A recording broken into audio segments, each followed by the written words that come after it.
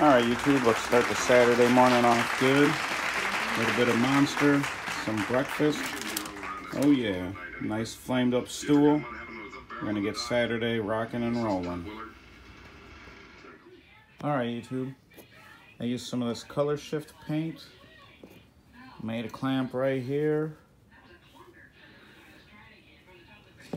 And then I didn't want to spend $100 on a lokar pedal, so I just cut this top part, turned it, filled it in with weld, drilled a hole. You do that on your C10 trucks, and you don't have to spend $100 on a lokar pedal. If you don't have a welder, I'm sure you can find a buddy who's got one, and you can get it done. So I'll just show you a little bit of progress. It's not too much more.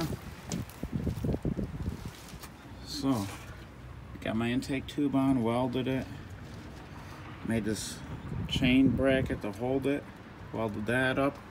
This is gonna go around it and hold it.